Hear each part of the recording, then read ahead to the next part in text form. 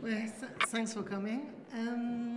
Well, I will concentrate this talk really on 3 pieces of work. One which is in the exhibition, obviously, which was done in 2002, this one. And what I will call a trilogy, kind of 3 videos which are part of a trilogy. Then there is this one which is in the exhibition and 2 other ones. And I think I will concentrate on those ones because they're very much around the same themes, really. But just kind of to summarize quickly what my work is about in general. It's very much around identity politics in some ways, much more than around women issue, although women issue have been central in my work. It's becoming less so. Obviously, the work I've shown now in the exhibition is the work which is 5 years dated, and obviously the work I'm doing now has kind of totally shifted in terms of its presentation, its themes, etc., etc. But nevertheless, those pieces I think are still important, and for many reasons. But one reason, obviously, is because it's about family. A lot of the work I was doing at the time was kind of looking at the family, and especially women within the family. And my mother was born in Algeria at the time when Algeria was French. Then that kind of informed a lot of my work. And then I was born in Paris. I'm the kind of, a daughter of immigrants because my parents came to immigrate in France in '62. And then I immigrated myself to England in '86, where I gave birth to a daughter and other children too, but to Zulika, then, which is she's in the video. And then it's really the story of 3 generations of women, and it's also about 3 languages, Arabic, which is my mother's language, my language, my mother tongue, which is French, and my daughter's mother tongue, which is English. It's about also, as I said, 3 women of different ages, and 3 different countries, and 3 generations. The way it's actually at the moment displayed in the space, it's been displayed not in the right way, although the orders of the screen have been mixed up. That's the right display, really. And for the ones who haven't had time to listen to the piece of work, really, it's on the first screen you have me and my mom having a kind of fluent and intimate conversation, both in our mother tongue. I speak to her in French, and she replies in Arabic. And that's always been the way we've been kind of communicating in those 2 languages. And it looks really weird to some people because they're like, why do they speak 2 different languages? But that's, I call it myself, it's a kind of part of a diasporic language, something that we create perhaps once we've moved from one place to the other. On the second screen, funny enough, and consciously, I've recreated this kind of way of communicating with my daughter. But I speak to her in French, and she responds in English. And that's very much the way we communicate. And again, that kind of very strange. But if you listen to the piece, you'll see that we're very at ease and very fluent. It's not, there's no problem in understanding. The problem comes much more about speaking, perhaps, Although I can speak Arabic, my Arabic is basic, but my understanding of Arabic is very fluent. And, it's just to, we always think that language is something that you have or you don't have. But sometimes there is that space in between where you can perhaps understand but not speak, or vice versa. Possibly speak it and not understand it. On the third screen, you have then my daughter and my mother, therefore daughter and grandmother, together speaking. And there is a cleavage. There is no possibility of discussion, really, because my daughter speaks English, my mother speaks Arabic, and they can't communicate. And if you again look at the video piece, you'll see that although on the 2 first screen we really face each other and speak to each other, on the third screen they can't look anymore at each other. They keep looking outside, and outside they look to the camera, obviously. And who is behind the camera is me, the mother. So in some ways I become the translator, the interpreter, the mediator, And this piece of work for me was very much about oral history and oral stories, the way stories have passed on from one generation to another. And I think in many countries in Africa, and especially North Africa, I think oral history is very important. A lot of people, my mother never went to school, she can read and write. Then the way we were told stories is very much through storytelling. Then there is a story in some ways in those 2 first screens. It's me and asking my mom very much information about my schooling in France. So my mom gives me all this information. And they're very basic questions as, you know, like, how was I doing at school, who was taking me to school or picking me up, and things. And my mom gives me this information. And on the second screen, you have my daughter asking this question to me, who was picking you up from school? Who? And then you see that, if you understand the languages, obviously, you see that I'm repeating what information my mother's given me. And on the third one, obviously, there is no possibility of communication. So, although it's a piece around to do with women, it's very much a piece to do with intimacy and translation and language and communication. I mean, some people get saddened when they see the piece of work, especially when they listen to the third screen, because they say, oh, it's so sad, you know, the granddaughter and the grandmother can't communicate, isn't it sad? And I want to reiterate that although they don't verbally communicate, there are many other ways they do communicate, and they do have a very strong relationship, but it's not a verbal one. And then again, for me, it was very much trying to kind of talk about different ways of communication.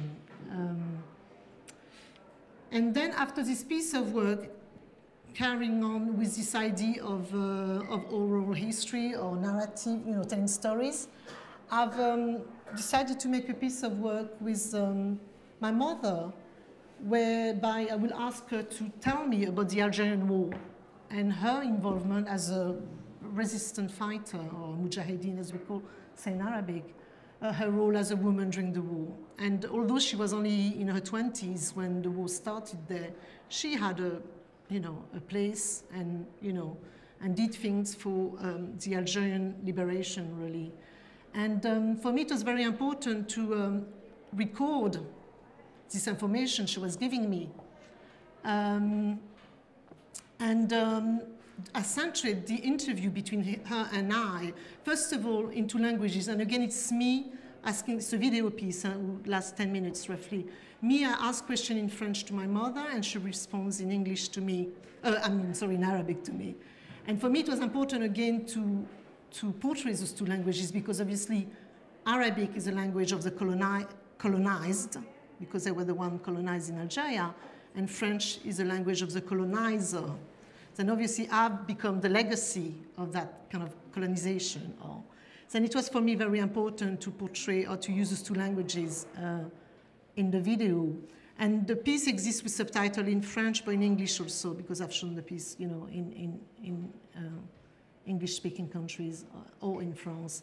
But I've asked my mom a specific question about her role as a woman and the role of children, anything to do in relation to the woman's home, if you want, you know, traditionally, obviously, at the time. Then she speaks about the way kids were treated by the French army, how women were raped, etc., etc. So it's kind of quite difficult piece, quite moving piece, but quite difficult too. That's how I decided that it will be a part of the same body of work in some ways, because it was very much about language and you know, telling stories, really. And the third piece, which actually was the first piece where I involved a man in my work, because in the past my work very much involved me, but involved women in the family, but never any men. And for the first time I was including my dad. And that was actually the final piece in that whole body of work, where I actually was using the family. After that I've moved on and I did work looking at landscape. There are no people anymore, no family anymore, but just the Algerian landscape, the seascape, and also, you know, the countryside scape. And here again, it's a kind of a complicated installation. It's 3 screens, and it's 2 actually on the second image here. You see it, you have 2 screens on one wall, and the other one of me opposite those 2 screens. And in the middle, you have 2 benches with speakers that allows you, if you do understand Arabic, to listen to them individually. And if you don't understand Arabic, you can also stand in other point in the room whereby you hear the language, you know. Again, it exists in English and French subtitle, although it's been translated in Japanese also after it's been to Tokyo. And it's quite interesting how, you know, because the work is about language, how, you know, after traveling, it's been also taking its own kind of path, you know, into the translation. But basically, I asked again my father and my mom to talk about the Algerian War, but not only about that. I was very interested in them speaking about their life in France. Why, after in '62 winning the war and the independence, why did they come to France as immigrants? I mean, it's obvious that was for money reasons, you know. But I wanted them to express that, and it was very much the first time for them to talk to their children or to their daughter, me, about that experience. We grew up in France very much not told anything about this Algerian war. I guess because my parents didn't want to kind of disturb us. We were living in France. Why tell us about some of the suffering they had gone through? And it was fantastic they did that. I kind of thanks them very much for that. But at the same time, as I grew up, I very much felt that there was something missing, like a piece of the puzzle which was not there, and I needed to kind of, you know, find.